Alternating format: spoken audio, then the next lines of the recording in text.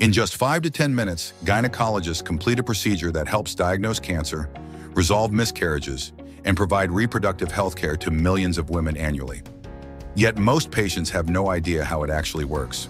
Today, I'm taking you inside the operating room to reveal the step-by-step mechanics of vacuum aspiration D&C, from the moment anesthesia takes effect to the surprising technology that has replaced traditional scraping tools in modern medicine. The preparation phase is more critical than most patients realize. Hours or even a full day before the procedure, you might receive medication designed to soften and dilate your cervix before a D&C. This medication, often misoprostol, works gradually to prepare your cervix. When you arrive for the procedure, medical staff administer antibiotics to prevent infection, a standard precautionary measure that significantly reduces complication risks. Pain management also begins at this stage, tailored to your specific needs and medical history. There are several options for anesthesia during a D&C: general anesthesia, where you're asleep for the procedure; regional anesthesia, like an epidural, which means you won't have feeling from your waist down. You're fully conscious with this type of anesthesia; local anesthesia, which means only your cervix is numb. You're awake and have feeling in all areas of your body other than your genital area. After you receive anesthesia, your provider will begin the procedure. The cervix presents one of medicine's most fascinating challenges during a D&C. It's biologically designed to remain firmly sealed during pregnancy, a natural barrier that protects the developing fetus. This same protective feature requires careful navigation during medical procedures. The doctor must create an opening sufficient for the vacuum cannula without causing damage to this sensitive tissue. The solution comes in the form of specialized tools called dilators, smooth, graduated rods that progressively increase in diameter. The procedure begins with the insertion of a speculum, that familiar duckbill-shaped device that creates space for the doctor to visualize the cervix. After the cervix comes into view, it's thoroughly cleansed with an antiseptic solution to create a sterile field.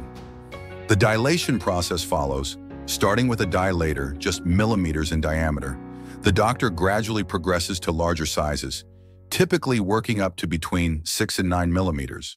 This careful expansion creates just enough space for the vacuum cannula without traumatizing the cervical tissue.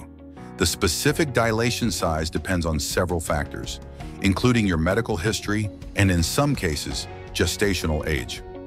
Once dilation is complete, the doctor introduces the vacuum cannula, a clear plastic tube approximately 9 inches long with a central hollow channel. When positioned correctly within the uterus, the vacuum system activates, creating negative pressure that gently separates tissue or baby in pieces from the uterine wall and draws it through the cannula. To remove any remaining tissues, curette is used. A curette is basically long-handed curve blade. The entire procedure, from the moment you're positioned on the table until the instruments are removed, usually completes in under 10 minutes. But the entire process takes longer due to receiving anesthesia and other preparations.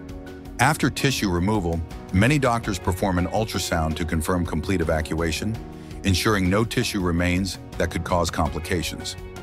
Once satisfied with the procedure's completion, all instruments are carefully removed. You're then transferred to a recovery area where medical staff monitor your vital signs and recovery progress.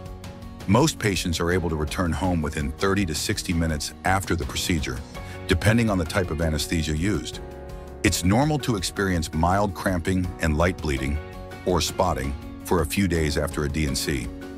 Use pads, not tampons, for the bleeding. Don't begin having sex again until your healthcare provider tells you it's safe to do so, usually about 1 week after the procedure.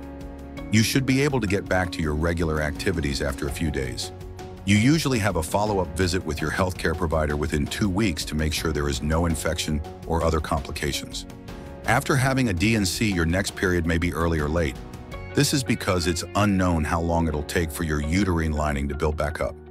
If you had a D&C due to a miscarriage, talk to your provider about when it's safe to resume trying to get pregnant again. In some cases, your provider will want you to have at least 2 or 3 menstrual cycles before trying to conceive.